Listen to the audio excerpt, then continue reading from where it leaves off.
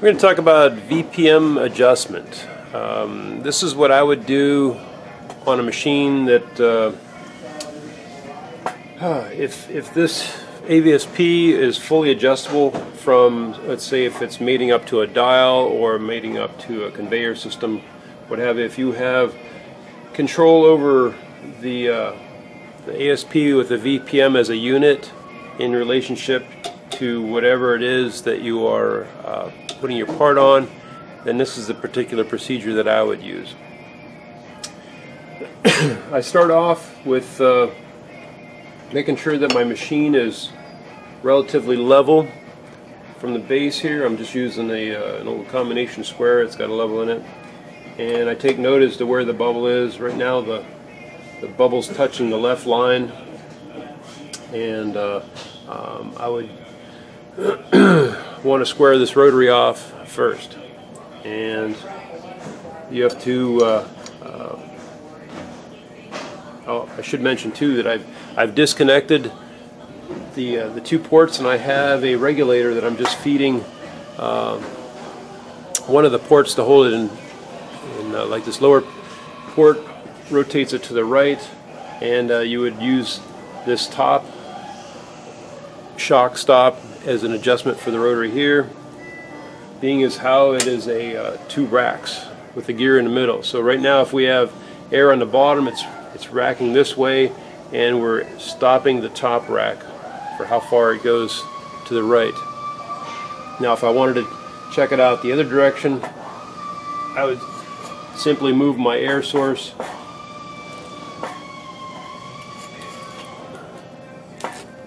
to the other side, put my air back up here, and now now that we have this rack, the air going this way, we're using the lower screw to adjust the verticalness here. Now this one here looks very good. It doesn't really need adjustment. I'm going to go back to the other direction. Back my air off. And I think we're going to go ahead and adjust the got at least 50 pounds of pressure on it.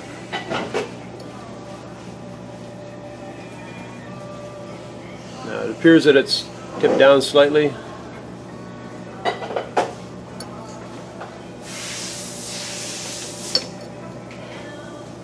Yeah. Now you're going to need a 14 millimeter on this particular size rotary, and you'll need a flat blade. Screwdriver, uses big one that you can fit in a slot. It's a decent sized slot on it.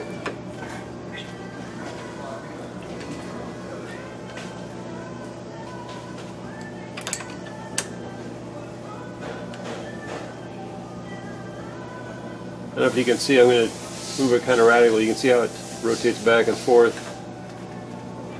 Okay, and I get my bubble in the same position as it was down on the chassis, so that way I know that it's parallel to the chassis base. Okay, the next step we would do is to set our height. Now I'm going to reposition the camera, but there is I don't know if I really have to or not, but there's 4 screws on the back side of this, so this whole unit is slotted to go square up and down. There's a key. I don't know if you can see it here or not. So the whole thing is keyed. You can see it right here. So it keeps it perfectly square.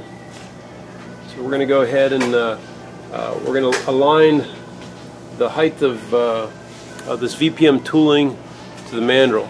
And it's like we'll have to fine tune it to where it has a. Right now there's a slight mismatch in the height of the two. So we're going to go ahead and these are 1/4 20, so take a 3/16 Allen wrench, and we're going to go ahead and loosen those up. Alright, right now I've got the 4 bolts, the 1/4 20 bolts that hold this just slightly snug, and I'm able to tap this down. You can see that we have air holding this thing. We still have our air holding it level. So if we knock this thing down a little bit, We want to go till it just couples up nicely. Now, even if yours, if your base of your arm isn't quite adjusted yet or not quite right, so it may not couple up this well, just look for the levelness across the top of the mandrel and across the top of the VPM tooling. It's like, because we may not have it in and out correctly this way, or it might even be a little bit on an angle, but we're just looking for height right now. And so you want it to be as close as you can get it to where when it's final adjusted, it'll couple up like this. So we're going to go ahead and snug that up now. At the base of our VPM arm, you can see that there are 5/16 socket head cap screws. There's a quantity of 4 of them. There's slotted holes that they go through and mount into the base plate. And I'm going to move the camera to show what we're looking for. Okay, while adjusting this arm, you have to make sure that it not only you're going back and forth, but it can there's some room for it to go out of square. So we're looking for I like to push the mandrel in pretty close to the near flush on the stripper jaws, so that way it's as stable as possible. And once again, I still have the rotary air just holding it up into this position, so I know it's as far tipped up as it's going to go.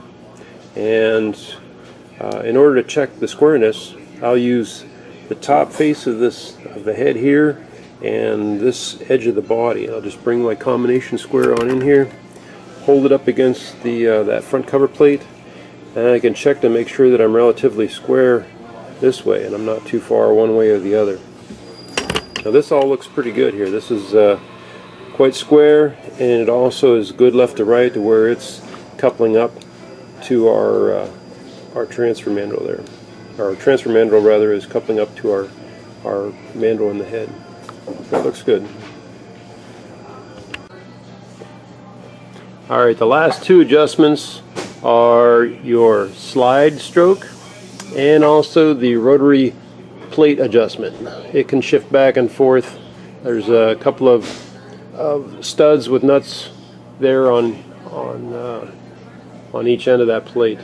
Now, if your height is critical, if your machine is at a fixed height, you can rotate those down, adjust your stroke to mate up with your height of your part off your work table, and then rotate it up.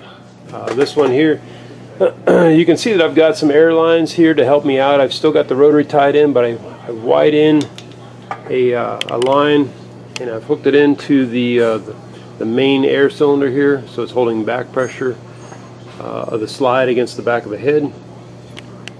On our later model VPMs, this is an old one, we have an air cylinder mounted on this head of the tooling, and it would be good to put yet another Y in and put air to it. That holds this from collapsing. This one here is a spring-loaded one. The late model ones, we have an air cylinder that holds that extended out. So now we have our mandrel in here, and this is fixed. We've got our stroke set, and most of our small cylinders like this are set at 1.5 inches. So if your height is not critical, then you could just set your stroke at 1.5 inches, and that should work out fine. And then the last adjustment, like I say, is the rotary mounting plate. And what we're looking for is this thing to stop, the whole thing to stop in a position to where there's no slop. It just couples everything up. So you've got your VPM tooling, your mandrel, and they end up bottoming out against your push pin and then lock it into place. And you could check that. If you lock it down and it's a little far away, you'll have a little slop. You'll be able to feel it there. Just crack it loose, slide it in a little bit. If it bottoms out too early, you'll have a little bit of a gap between right here on your slide stop. So you just want to get it to where it's zeroed out and everything comes together at the same time. When it bottoms out here, it's also bottoming out on your mandrel. Okay, I've reconnected my air lines everywhere, and now I'm checking sensors, making sure that both of my sensors are coming on right at the end. Looks good. I'm going to check my rotary sensors. I like to have them come on about 2 lines before the end destination. Like right now it just came on, you can see I'm about 1.5 lines, and that's pretty nice. Right about there, it's just under 2 lines. So that's, I think, is ideal. Well, let's see how things worked out.